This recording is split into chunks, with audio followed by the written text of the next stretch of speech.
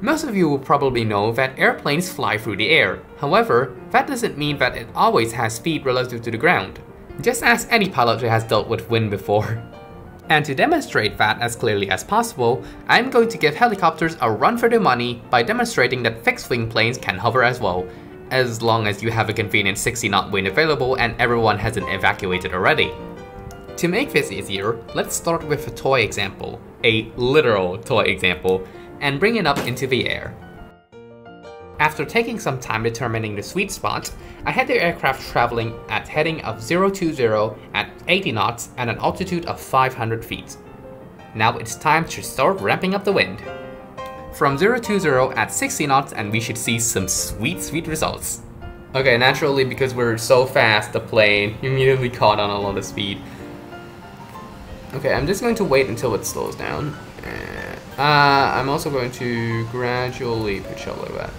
We hit some turbulence there. But as you can see, the ground speed is down to less than 20 knots. Interesting. And if you switch to the flyby view, this plane is flying impossibly low in the sky. Just like I wanted. Still going forward because we're still pushing it at, say, about 60 knots. Not the full 80. But as you can see, it is definitely not moving forward as much as you would expect.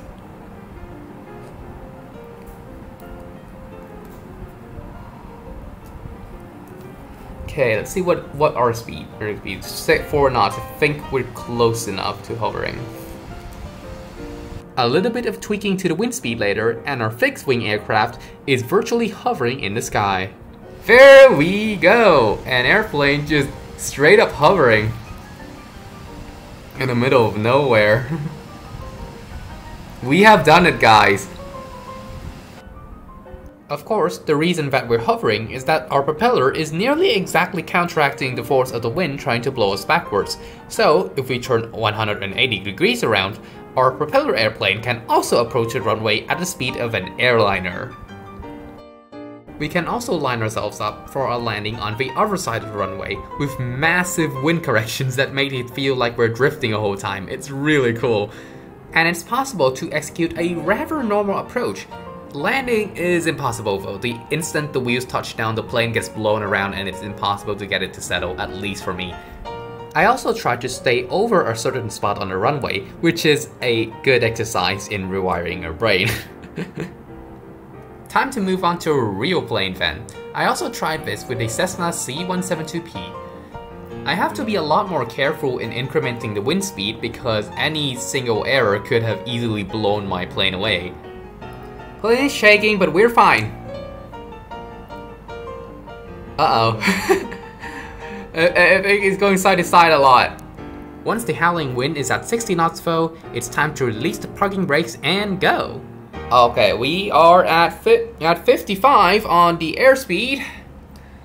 Let's hook up a parking brake, be very vigilant on the rudder, and take off and see what we can do.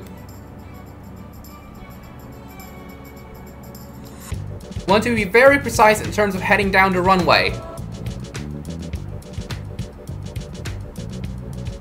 And we are off! Unfortunately, I couldn't turn on the autopilot on the C172P, so I had to fly the whole thing manually. It is not working, so I will have to fly this manually. Okay, fine. I'll do this manually. And of course, to the segment you all are waiting for, the hover attempt.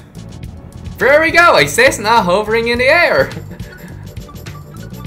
There we go! Right, let's... I also tried to land a Cessna C172P facing into the wind. The Ogo bounced around and landed inverted with its pilot's head under the ground. Let's see how that turns out with the C172. Uh-oh.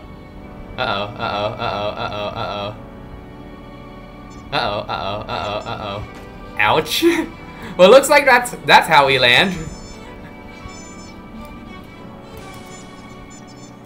Yep, that's how we land. This is why you don't fly small airplanes in high winds, people. You can do amazing stuff But you can also get yourself into real trouble, and nothing works the way you thought they would. So, I think that's going to be it for today, guys. Thanks for watching Lord Kitty, and we'll see you again next time. Have a nice flight.